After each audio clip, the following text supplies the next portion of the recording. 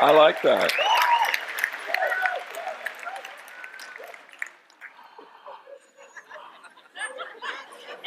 Look, I speak every week. I have never had that reception in my life. What's your name? Abel. Abel. You're my hero. I want you to come with me everywhere. That was insane. I am really excited to speak right now.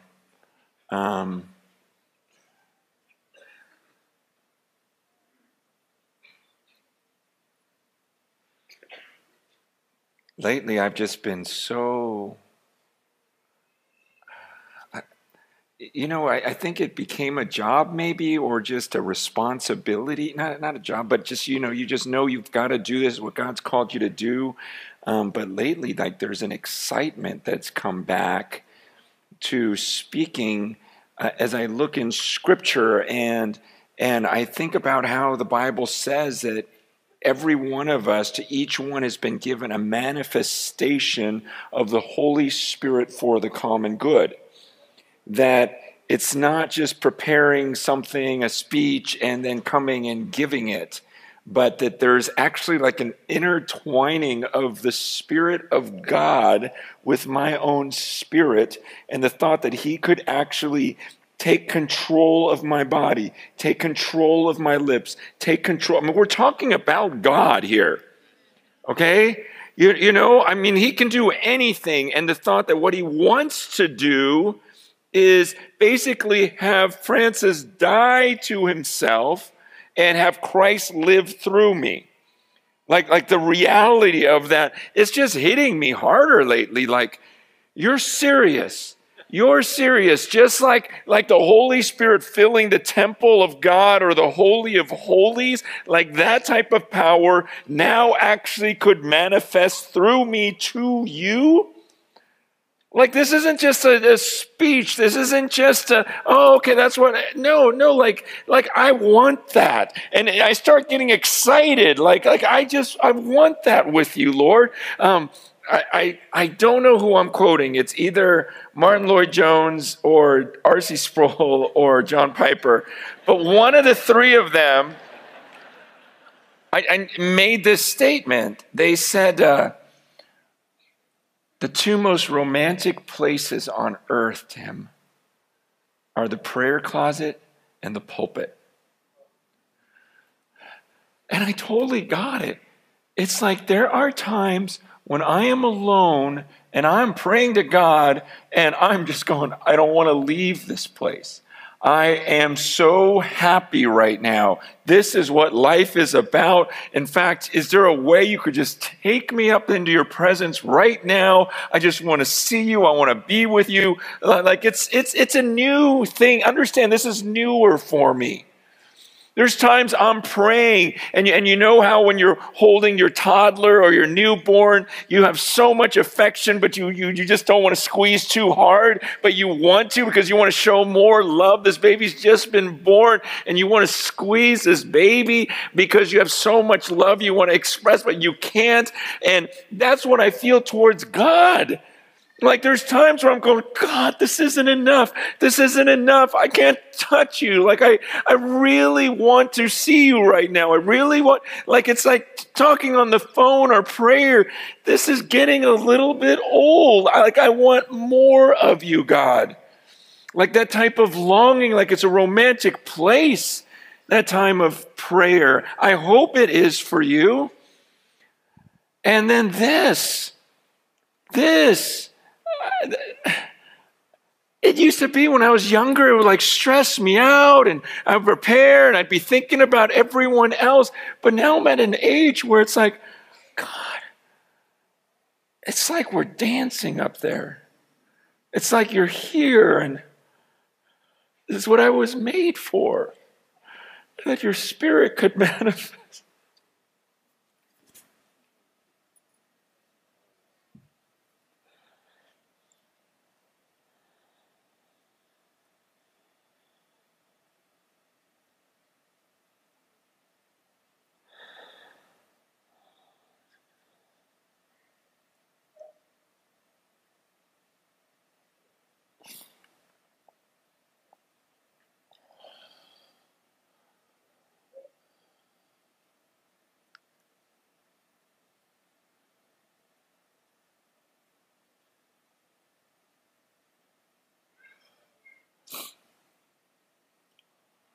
Father, could your Spirit just speak through me now? Can I really be your Spirit? Not me in the flesh.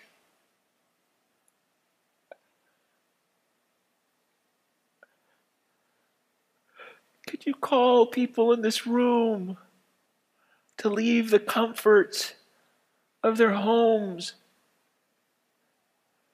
Make your name known, your glory known in a foreign country with an unreached people. May they believe that that could happen and just hunger for it. That your Spirit would just fall upon them in such a way that you move them to some place they've never even heard of, and where they're just enjoying your presence, and it's enough. It's enough. God, would you awaken us to who you are and this amazing, amazing mystery. Amazing mystery.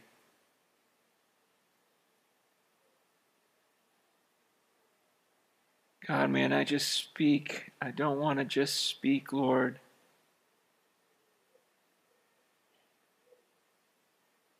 God, may there be a demonstration of your Spirit's power. Hallelujah, Jesus. You're so good. You're so wonderful. Holy Spirit, you're welcome here. I want you here. I want to be led by you. For my brothers and sisters, for your name's sake, that you would wake up your church and that we would fall in love with you all over. God, for those who have not been in love with you, enjoying you, may they put that above all things. May we experience you like never before. Oh God, may I experience you like never before.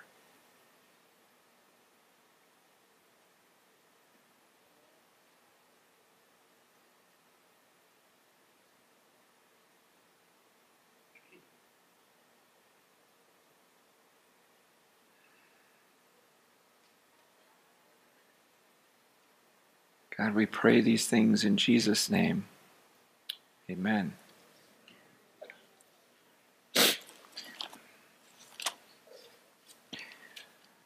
I'm coming off of one of the best weekends of my life, maybe the best.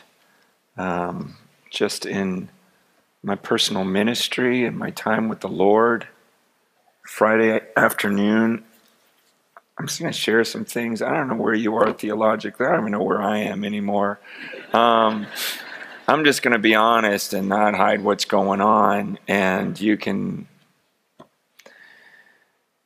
I don't know, do what you want with it. But all I know is Friday, I was asked to come into the office and speak with some people that were visiting from another place, wanting to know more about what we're doing with church. And I was like, okay, I've got an hour. I'll come in for an hour. I'll answer some questions. We'll pray. And I really need to get back. So 11 a.m., I get to the office, meet with a group of people, and I said, let's just pray. Before we knew it, it was already past 12, and there was no talking. And I was like, let's just keep praying. I don't want to leave this. This is so sweet. This is so good. And just because we have other things that we have to be at, like what's bigger than this? This has been so good. And before we know it, it's 5 p.m. and we're still praying. And I was like, let's just keep going. This is awesome. And before we know it, it's midnight. And 1 hour of prayer turned into 13 hours of prayer. And this isn't normal for me. This wasn't, I don't know that I don't believe I've ever prayed that long, but it was just awesome. It was just awesome, just seeking the presence. Times when we were just crying, like sobbing over the lost.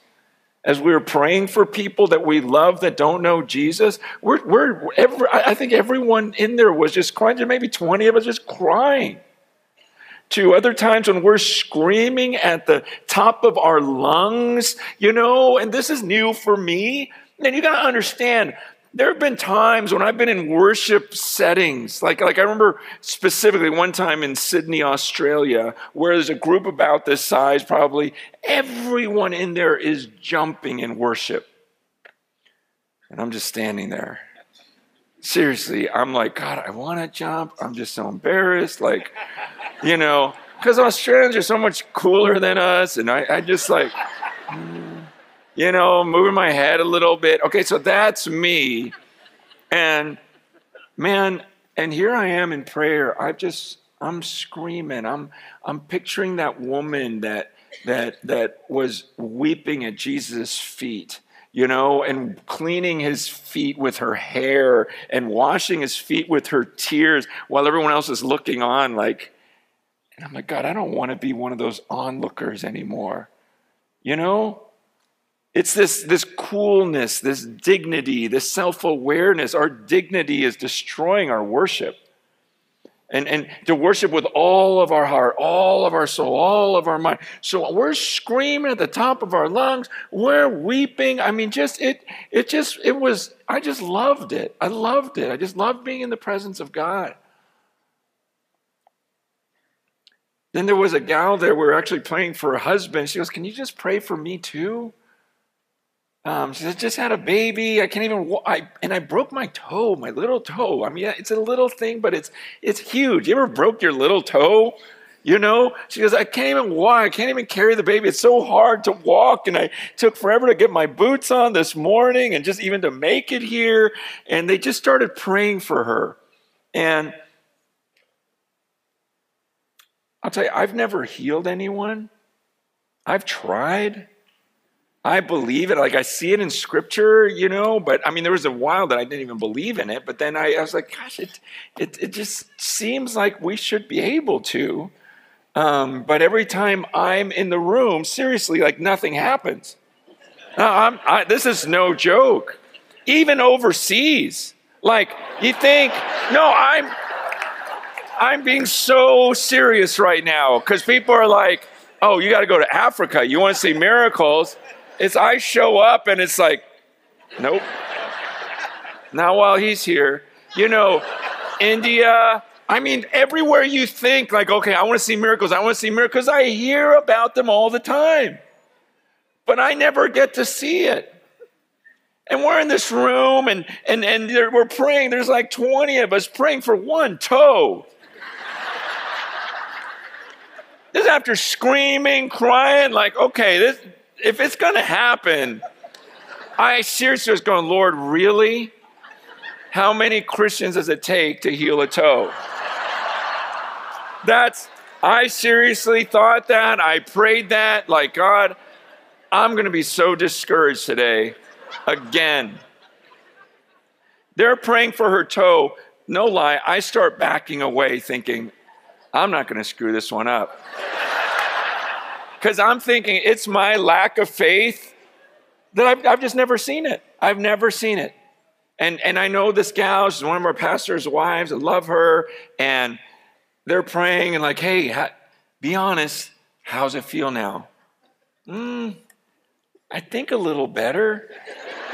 I'm like, oh, here we go again. Think a little better. This is a perfect snapshot of my healing career. But this group, their theology was a little different from mine, and they were talking about persistence. And they go, the persistent widow. They said there were times Jesus even, started healing someone. He could see something moving, and he prayed more and more. I'm like, okay. Talked about Elijah when he prayed in the cloud. He kept just 7 times. I would have quit. I would have. And so they pray some more. And okay, at pain level, it was at a 10. Where's it at? Maybe 8. Maybe. Prayed some more. Maybe 5. Oh, it actually does feel better. It's at a 4. Whoa, it's actually a lot better. Now it's at a 2. This is crazy, but I still feel the sharpness in my toe. And they kept praying, and I'm like, God, it's got to be all or nothing. Like, this is you. And I'm back. I seriously was not praying at that time, just watching. And then I just started thinking, you know what? That's Satan saying that, oh, it's whenever you're around. There's no way. That's just satanic. And I just pictured myself on my face holding her toe and praying for it. And I just thought, I'm just going to go for it. And just kind of burst in the circle, got on my knees, got on my face, grabbed her toe and prayed. And I said, Lord, and this is quietly in my own mind, just going, God, I don't want like it feels better. I want her to scream. I want her just to be overwhelmed. I want her jumping up and down. Not it went from a 10 to an 8 or something like that. Lord, I want it all gone. And suddenly I hear, no way. No way. She starts jumping up and down, going, I feel nothing. I feel nothing. I can't believe it. I can't believe it. I mean, it was just...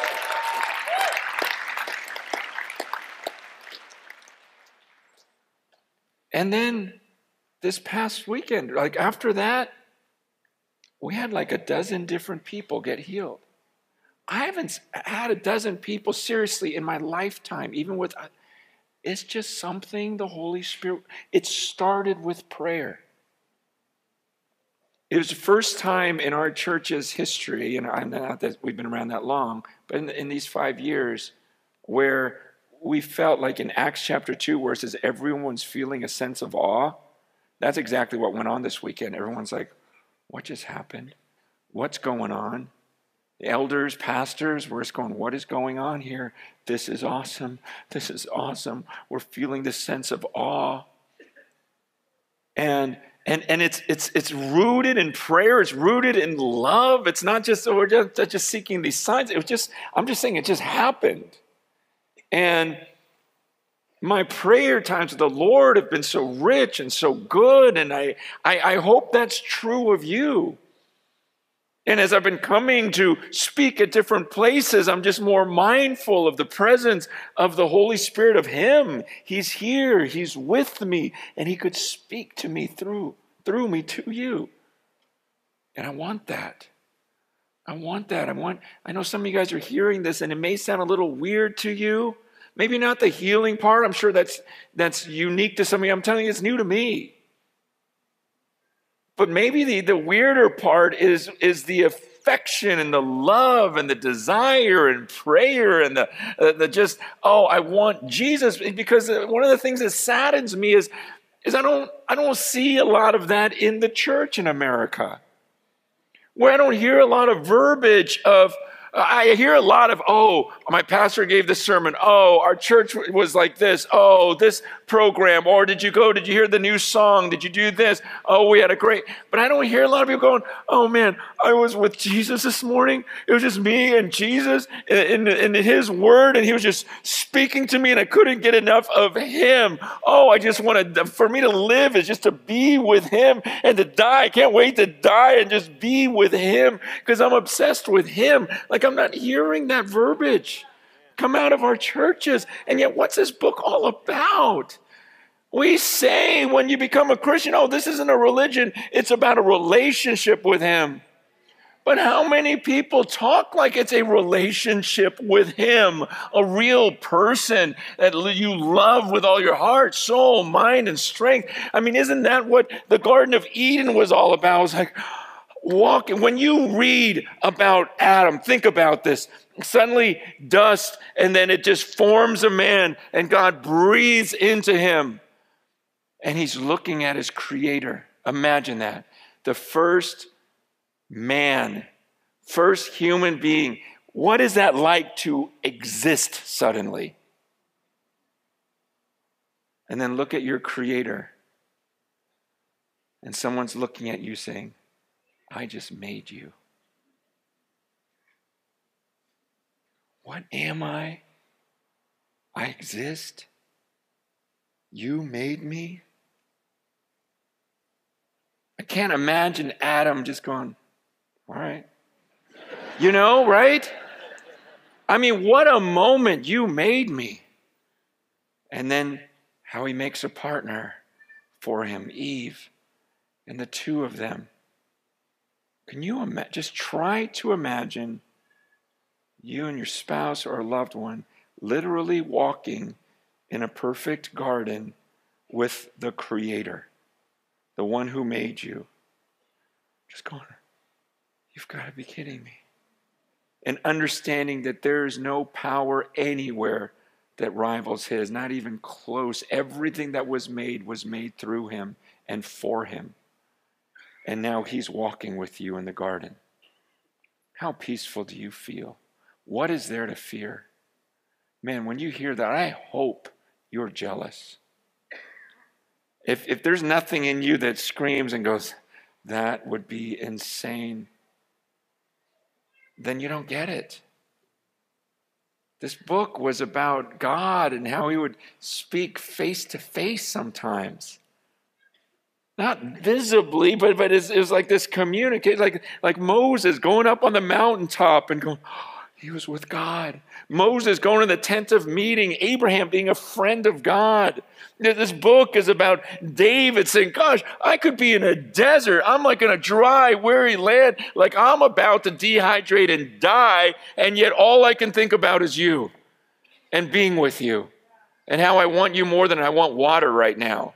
It's about people who are obsessed, like God's this addiction to them, you know? You work with addicts before, and how an addict, like nothing makes sense. You're going to lose your family that you love. I know, I love my kids, but give me that drug. You're going to lose everything. You're going to die on the streets. I know this is ridiculous, but I got to have this drug. That's the way I see them talking about Jesus. That's the way I see them talking about God. Like, oh, I'm going to try to wear it. I'm going to die. But you know what? All I can think about is God, how I want him.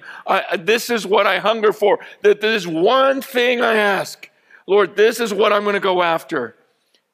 I just want to dwell in the house of the Lord every day of my life. Can I just every day have this experience where I'm just with you and I feel you and I'm just staring at you and I'm just gazing at the beauty of your temple? Like, can I do that every single day? That's the only thing I want, God, is everything is trying to distract me. If I have one thing on the earth, make it so that every day I'm like dwelling in your temple and I'm like looking at you and staring at you and you're looking at me and we're communing. This one thing I ask, that will I seek, that I may dwell in the house of the Lord all the days of my life. It's Paul saying, for me to live is Christ. To die is gain. I cannot wait to die. I love Jesus so much. I just want more. Everything else is crap. All my achievements, everything else, he said, amounts to a pile of crap. He says in Scripture, I consider it all. It's biblical. Dung. Oh, does that make it more biblical? Dung. It just, you know, like, it's like everything.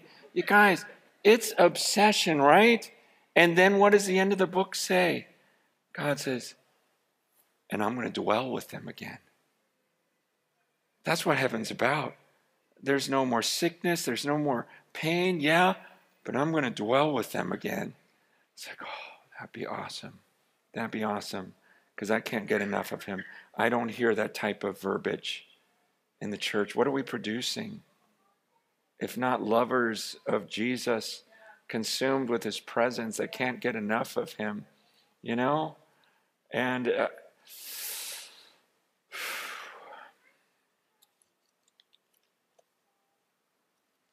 I guess I didn't even mean to say all that.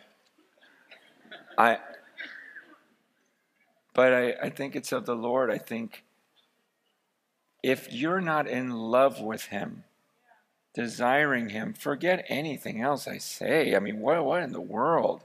Forget about missions. Forget about discipleship.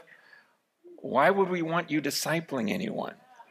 Seriously, Serious? No, I'm not trying to be facetious. I'm just saying, if you don't love Jesus, why would we want two of you? You know? I talk to guys that are just so stressed out and everything else, and they're trying to lead people to the Lord, and they're trying to multiply and make disciples. And I'm going, gosh, what are we multiplying? If it's not lovers of God, I thought that was the greatest command. I thought God says, look, if you don't repent and return to that first love, I don't care that you're doing all the other stuff. I'll remove your lampstand from its place. He wants love. He wants us to love him. Man, are you a lover of him? If not, ignore whatever else comes out of my mouth and be focused on that. And let God know. There have been times I've told him specifically, God, I'm not feeling it. There's so many other things I want right now. Get my heart right, because I don't want to be like this. Now, Sharon, in the workshop a few minutes ago, last August, I turned 50, and I told my church, look, I don't want any gifts, but if you would fast and pray for me that day, and maybe we get together after a day of fasting and praying. It's the first time I'm asking people to fast for me. But here's some specific things, and my assistant sent it out. Number one, would you ask God to make this the year where I just know him more than I've ever known him, like where I'm closer to him than I've ever been? That's my number one prayer request. I feel close to the Lord, but I want more. I want so much more. I want to know, how much can a human being know God while he's on this earth? Pray for that. Fast and pray for that. That God would take away all insecurities, any doubt. I said, fast and pray. Pray that I would be bold enough to say whatever he wants me to say. I just want to know where he wants me to go and what he wants me to say. Just pray for that. And pray that I would be disgusted with sin. No, like I hate it. Like I hate it. Pray something supernatural, because some sin still appeals to me, and I just want it to be gross. I want it to be like that vomit, like the Bible says, like a dog returning to its vomit. I just want it to look that way, feel that way, smell that way. Like I just don't want any of it in my life, because I want to be so close to him. Like I want to enter a new journey in life. And so my church fasted and prayed and laid hands on me that night. And it was awesome. And then my assistant gave me my present, which was a calendar. It was a calendar of the rest of 2017. And on that calendar, every day there was a name of someone who committed to fast that day and pray for me. And so, yeah, is that like the coolest present ever? I'm like, are you kidding me right now? This is the coolest gift I've ever heard of. Seriously. Someone was fasting and praying for me every day for the last 4 months. No wonder I jump into this year and I am just a new man. So in love with Jesus.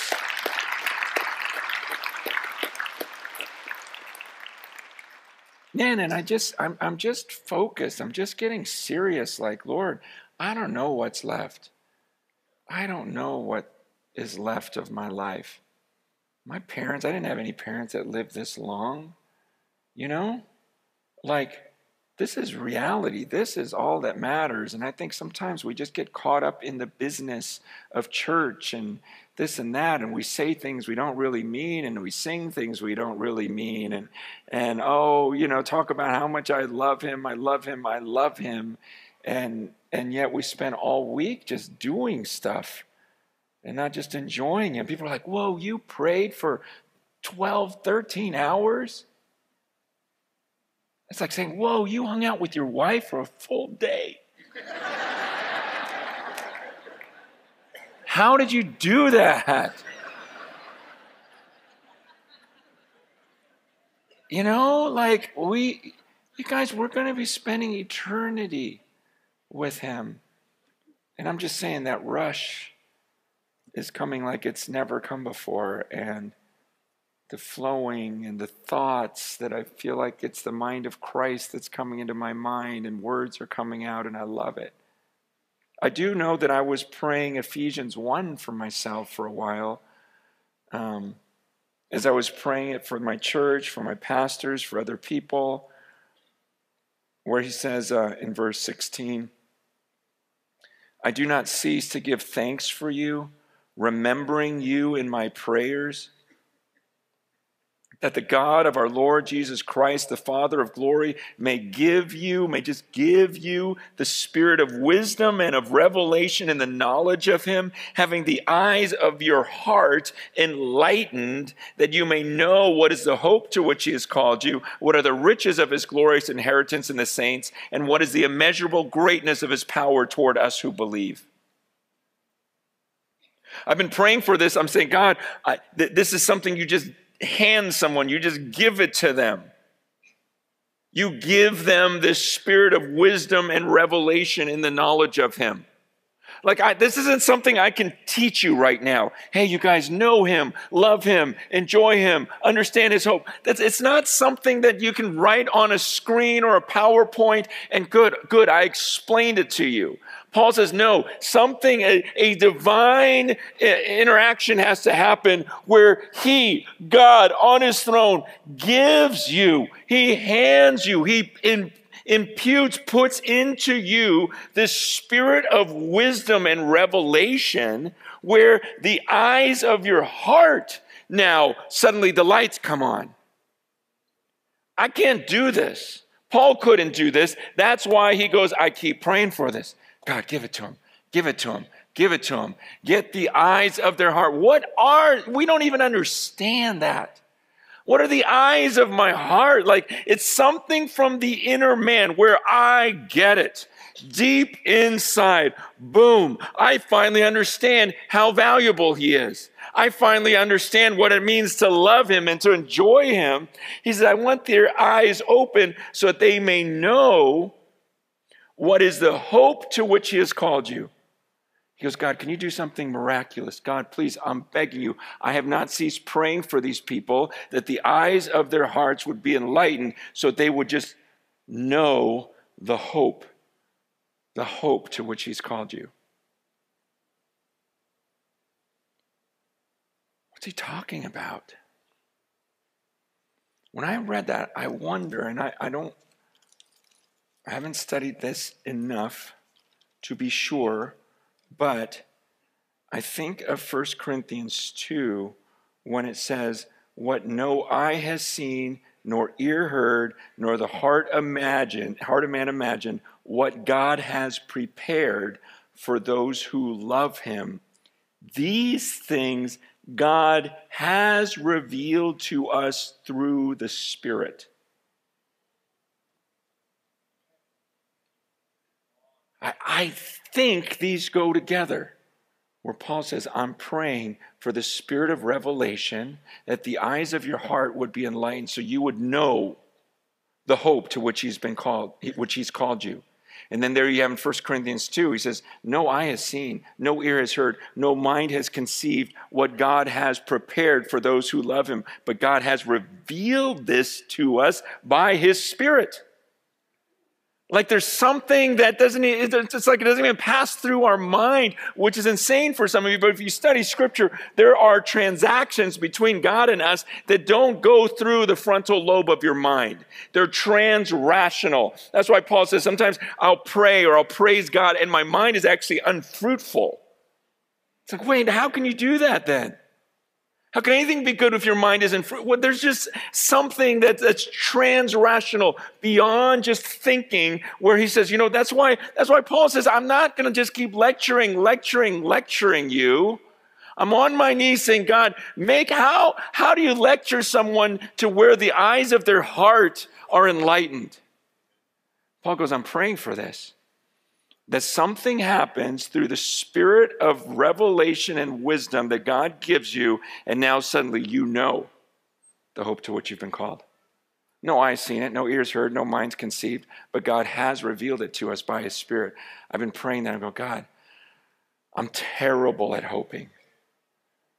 I'm like some of you who I don't like to get my hopes up.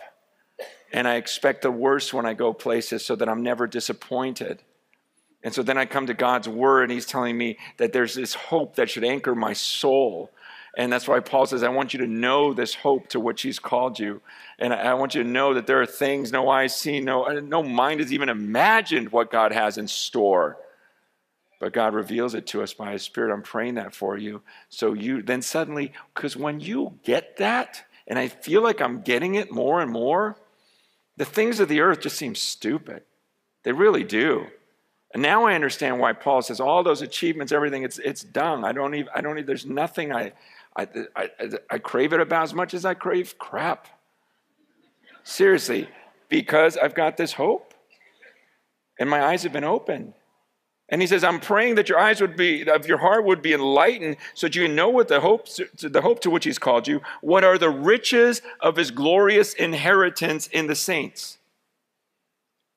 He goes, I want you to know what are the riches of his glorious inheritance in the saints.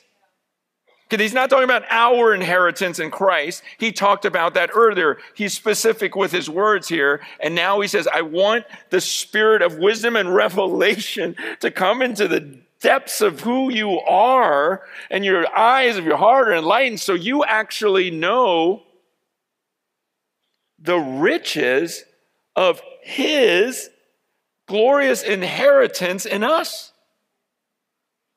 It's about God who can't wait to inherit us. Wait, you're telling me the creator of the earth who opened his mouth and universes just exploded, that God can't wait to inherit me? He considers me and you. Did Christ do something that beautiful on the cross that he's actually going, I can't wait to inherit them? Here comes the glorious riches of my glorious inheritance. I want, so you're telling me Francis Chan, whose dad didn't even want him, who never felt loved, who was that weird kid rejected so odd. You're telling me that the God of the universe wants me that bad and sees me as his glorious inheritance? No psychologist is going to talk me into that, believing that. That's only the Spirit of God. And for some of us that grew up just feeling like never good enough, never matched up, never got one hug from dad, for me, never one conversation. And now you're telling me that my Heavenly Father wants me and sees me as his glorious inheritance. And I can look at you and say, yeah, I'm getting it.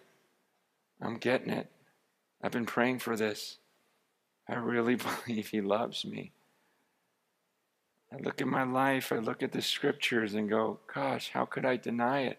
He loves me. Oh, how he loves me. And there's times I just can't stop singing, humming that melody, just because I'm loved.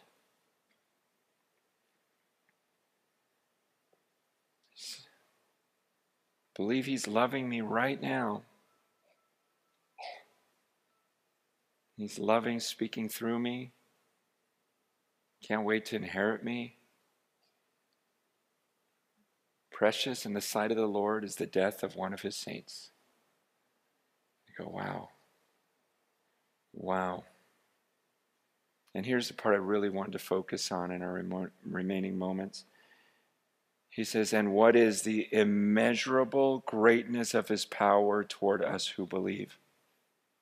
So he wants the eyes of our hearts enlightened so we know what the hope is to which he's called you. What are the riches of his glorious inheritance in saints? And what is look at these adjectives, immeasurable greatness of his power toward us who believe. Do you believe this? Because I am sure there are many of you in this room. You may look at your life, may think of what a mess you've made of it. Some of you are older here, I can tell. And you may go, I don't know what I can do at this age. And I'm saying, would you look at this scripture? What is the immeasurable greatness of power toward those who believe? Immeasurable. See, I could walk up here in the flesh and just freak out, be nervous, think about what you are thinking of me, whatever. Or I walk on this stage and go, God, there's no limit to what I could do in a few minutes. There's an immeasurable. Man, for those of us who are so used to not matching up, man, I think about I was just in a room with like these brainiac Christians that I love, having dinner. There was like 10 of us in a room. They got in a theological discussion, and I used every bit of my brain that I could to just listen. I was so attentive. And at the end, I looked at them, I go, I don't have a clue what you're talking about. Not a clue. I've been in contexts like that where I'm just going, I have limits. You know? I just do. I'm not going to make it in the Olympics. No matter how much I train, like I have physical limit. I mean, maybe the luge, because you just kind of lay there, right? But other than that, like I just go, there's limits, right? We're used to limitations. I'm only going to be this strong, only this fast, only this intelligent. And then you read a verse like that where it says, yeah, but there's immeasurable greatness of power toward us who believe. And then he explains it. He goes, you want an example? He says, this power, it's according to the working of his great might that he worked in Christ when he raised him from the dead and seated him at his right hand in the heavenly places, far above all rule and authority and power and dominion, and above every name that is named, not only in this age, but also in the age to come. He says, you want to know about this power that's toward you? He goes, it's like let me give you an example of the power that's towards you. It's like when Jesus was crucified. Remember how God took that body and raised it? Not only raised it from the dead, but had him ascend into heaven, and not just barely above all rule, far above all rule and authority. And he gave him the name above every name. And it's not just for this generation. He goes, it's forever and ever. So he took a dead body, raised him far above every other power that exists forever. And he says, there's an example of his power. There's a picture of his power. And there's a measurable greatness of his power towards you who believe. Do you believe that? I mean, seriously, when you look in the mirror, do you think that and go, this is God's word? What can't I do? Lord, what's that? We know what he says later in Ephesians 3:20. Now to him who's able to do abundantly more than we could ask or imagine, according to his power at work in us. It's not just God can do anything he wants to. It says, no, God can do beyond what you can even think, and he does it through you. And here he's saying there's an immeasurable greatness of power. Like, this is stuff where we go, God, you're going to have to reveal this to me. Because I can't talk you into believing this. God, you're going to have to enlighten their hearts so they believe this. I was in Brazil, I don't know, a month or so ago, and was having lunch with this pastor out there who had a great work, great ministry, and I was just telling him, man, this is really cool what God's doing in your church. And he made this comment. He goes, yeah, but it still feels like a zoo. And I go, what do you, he goes, you know what I mean? I go, no, I don't know what you mean. He goes, you ever see the movie Madagascar? I go, of course, I'm Christian. It's one of those rare, clean movies we can watch, right? I think there's probably something with the hippo, but there, but he started explaining, and once he said it, he goes, our churches are like zoos where we domesticate these wild animals. And if you've seen the movie Madagascar, the movie starts off with a zebra in the zoo. It's his 11th birthday, I think, and he's looking at this painting of the jungle while he's running on a treadmill. And it's his birthday, so the hippo and the lion and the giraffe come over, sing happy birthday, and he's just like, I got to get out of here.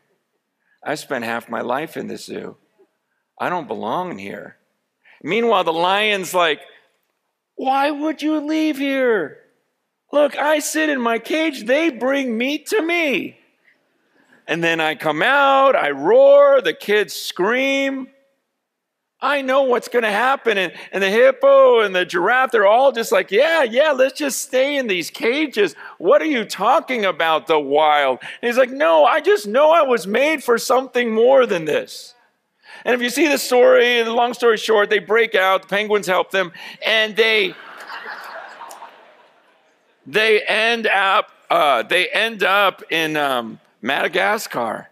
And remember that scene where the animals are terrified. And the zebra's like trying to coach them, going, no, this is where we've always belonged. And he's trying to run with the lion and go, use all four legs. Get on, let's go. Who's the lion? Who's the lion? And then suddenly the lion just lets out this roar. Like he didn't even know it was in him. And then suddenly all these instincts came back, and then he starts to eat the zebra, and it was just that moment. And so as he said, my church is like a zoo. Have you seen that movie? And I go, wow, you're right. He goes, it's just, do we understand the power given to these people? And yet they're going, no, just leave me in my cage and feed me every week. And then I'll put my kids in that cage and you feed them. I'll put my youth there, you feed them. And this. But meanwhile, there's a lot of us that are sitting in these cages going, man, I don't belong in here. There's something more that's just roaring, that just wants more. I can do something with my life. I belong where it's dangerous. And there's something in us where it's there, but we can't just, like he was explaining, we can't just release all the animals because they've been domesticated. Some of them really don't think they can raise their own kids. Some of them really don't think they could make a disciple. They think this is the only way to survive is to stay in this cage and have someone feed me. And we'll just sit here and complain about the food we've been given. And someone needs to come along like that zebra and run alongside and say, no, you were made for more than this. Holy Spirit, show them the hope to which they've been called. Help them understand your glorious inheritance in the saints, and help them to really get this immeasurable greatness of power toward those who believe. And that power is like the power he exerted when he raised Christ from the dead. You guys, man, you got to understand, I love the church more than I ever have. I love my local church so much. I've never enjoyed praying with the local church this much. I've never just been so grateful to be a part of the body. But in our churches, we're just going, you know what? We need to release. You know what? It's dangerous in the jungle. I'm not saying you're not going to get martyred. I'm just saying it's what you were made for. And I think we know that deep down inside. There must be more than this. And I want to pray right now that God enlightens you, empowers some of you to break open some of those cages and start training some of these wild animals to release them rather than contain them. Because there's a dying world. I can't imagine living in a country or a city where no one knows Jesus, how desperate that would be to not know this God that we've come to love. But we need people with boldness to really believe, I was actually made for this, to be his witness. He's going to give me power. Holy Spirit's going to come into me and he's going to give me power. And I can be his witnesses in Portland, in Oregon, in all the U.S., to China, Africa, India, Indonesia, Afghanistan. Like, it's in me. It's just this wild power. And if you're church leaders in here, we got to start looking at our congregations differently, not just as people to protect, but these incredible, gifted manifestation of the Holy Spirit, people that have immeasurable greatness in them, and to figure out how to release and get to those who haven't heard. And so I praise God for this conference. I praise God for some of you that are on furlough, that have been out there, and you knew it was crazy. You got in some crazy situations, but in the midst of them, you're like, this is what I was made for. I can feel the Spirit of God in those times. Let me pray for you.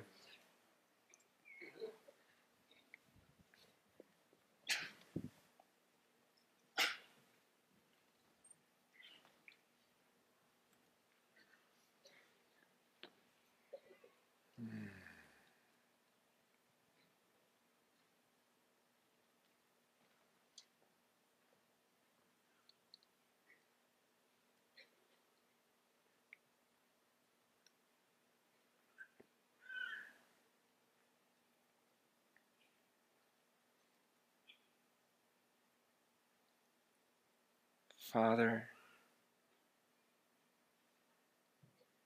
would you right now just give us the spirit of wisdom and revelation?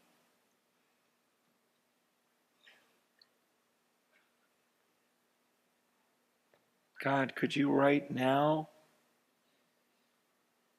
enlighten the eyes of our hearts so that we would know from the core of our beings the hope that you've called us to, the hope of being with you, the hope of walking with you. Help us to get it, Lord.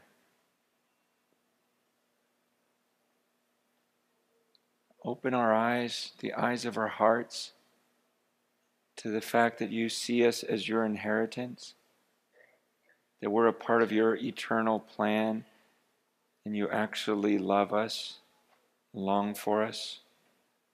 Otherwise, the cross doesn't even make sense. And God, would you help us to know, God, because there's times I just get scared.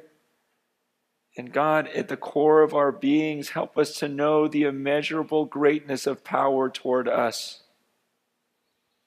Help us to really believe that you could do more than we could ask or think, according to your power that works in us. Holy Spirit, would you just move throughout this room, enlightening, giving us vision for the future, giving us courage, giving us security, giving us hope. Thank you for my brothers and sisters in this room. Please keep them strong, keep them focused on you. I pray they have wonderful times alone with you this week, which translates to wonderful fellowship with other brothers and sisters in their churches, which translates to this sending and going in your power and your spirit. May we just dance with you alone in our prayer closet, and while we use our gift.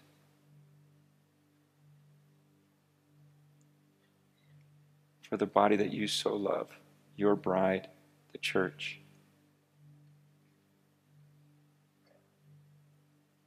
Thank you, God. Thank you. It's been so good, Lord, being here with you.